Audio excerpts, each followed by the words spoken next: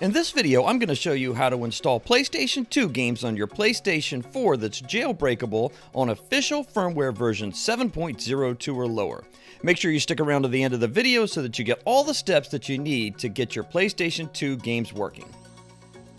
Before you attempt to copy over your ISO or 𝐘𝐕𝐄 files to your PlayStation 4, I would strongly urge you to go to the PlayStation 2 emulation list, because here's the deal. Not every game is going to work on the PlayStation 4, and some of the ones that do are going to have graphical or other glitch errors. In fact, the game I've selected for this demonstration, Snoopy vs. the Red Baron, does in fact work on the console, but it does have some graphical glitch errors, and that's why I wanted to choose it specifically, because here's the deal. Most of the PS2 games that you attempt to load to your PS4 are going to have some kind of graphical or other kind of issues to them. But every day, this list gets better and better as the emulation continues to improve.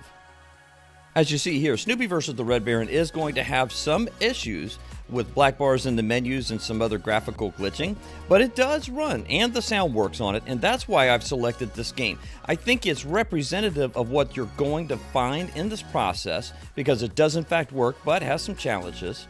And overall, it's a good demonstration game because it's not terribly large either. Before you start to convert any PlayStation 2 images you have over to PKG files, check this list first to make sure that what you're doing is going to be a worthwhile effort.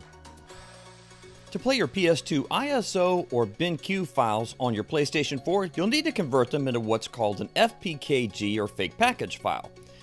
The download for this is called PS2 FPKG, and it's on the PSX-Place website, a well-trusted and respected source.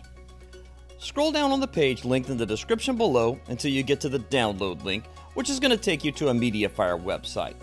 I recommend going through PSX-Place and not directly to the MediaFire link every time, because the software is frequently updated and was updated within 2 weeks of this video being published. Click on the green download box to get the software. Let's take a look at what's actually in the downloads folder at the moment, because some of this stuff is pre-staged. I have the box art for the game, because you're going to see where that becomes important in just a minute. I also have the background image for the game, the actual disc image, and here is the download that we just got from PSX-Place. It's a 7Z file, so you'll need to extract it with your favorite 7Z extraction software, and I have one linked in the description if you need it. If you followed this channel for any length of time at all, you'll know that I always recommend deleting a compressed volume once you're done with it to eliminate confusion when it comes to shuffling things around moving forward. Alright, now you can go into the folder that you just uncompressed. You'll find a README file here, which is valuable content, and then you'll find another folder to drill into.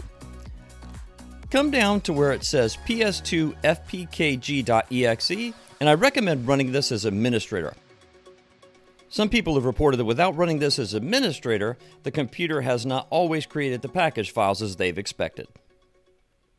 This is the main graphic user interface for the PS2 FPKG creator. You can make more than one disc into a single package, but for this illustration I'm just focused on Snoopy vs. the Red Baron, which is a single disc game.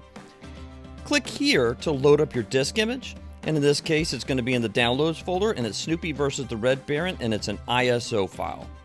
If you're loading a CD-based PlayStation 2 game, you want to select the bin file from the 𝐵IN_Q folder. Click on the game that you want to load, and you'll see it populate in the interface. Underneath the disk listings, you'll see a disk quantity number here. It's already set to 1, so everything's good. Also, you'll get a choice of emulators, and there are 2 of them. How do you know which one to pick? Let's take a look back at the PS2 emulation list one more time for confirmation. Aha! And there's the droid we're looking for. This one boots with the Rogue emulator. When you check the compatibility list and which games are working and not on PlayStation 2 for PS4, check to see if there's a listing for which emulator to run. No sense reinventing the wheel here. So given the choice between Jack 2 and Rogue 1, pick Rogue 1. These next 2 steps are optional, but they sure do make things look better on your PlayStation 4. To load up the tile or the cover art for the game you're looking for, click here. I've already pre-downloaded it, as you might remember. It's called Snoopy Case. Just double click on it, and it will add it to the package file and install it on your PlayStation 4. And if you want to see the background or that kind of wallpaper that launches between clicking on the game tile and the loading screen for the PlayStation 2, load this file up. You can search Google and get these files with little difficulty. The game ID and game title should be pre-filled out for you. With all of these in place, you're prepared to create your FPKG file for your PlayStation 2 game. Click Create FPKG to continue. It's going to ask you where you want to put it. You cannot put them on the root of a storage device. You have to put them somewhere in a subdirectory on your computer. In this case, I'm just going to put it right in the Downloads folder where all this other stuff is so that everything is in one location. Once you've chosen where you want to create the FPKG file in your computer, you'll get this confirmation message. Click OK to begin the process. I want to point out to you that the only confirmation you'll get that it's working is a message in the bottom left corner of the window that says Creating PKG and some animated dots. This shouldn't take very long, usually only several minutes or so, depending upon the size of the game that you're attempting to convert. Once it's done with the conversion process, you'll get a confirmation message that it's been created successfully. Click OK to continue, and then you can close out this software. Now that you have your fake package file complete, you need to copy it over to a USB storage device that's formatted in exFAT format. Go to the Downloads folder or wherever you created the FPKG file, select it, and copy it. Make sure you have that USB storage device in exFAT format connected to your computer and switch over to it. Then paste the fake package file to the root of the USB storage device. Now you can eject the USB storage device, put it in your PlayStation 4, and power on your PlayStation 4 system. If you're getting value from this content, make sure you subscribe so you don't miss out on new PlayStation 4 content as it's posted to the channel. On your PlayStation 4 on system software 7.02 or lower, go ahead and run your jailbreak. In this case, I'm going to be running PS4 hen through the jailbreak process on system software 7.02. You can run hen, the homebrew enabler, or Mira either way. It makes no difference. Either one's going to give you access to install the fake package files in just a moment. Once you're back at your PlayStation 4 main menu, what you need to do is go up to the debug settings. So go up to settings in the top menu and then select settings with the X button. From here, it's a dive bomb all the way to the bottom.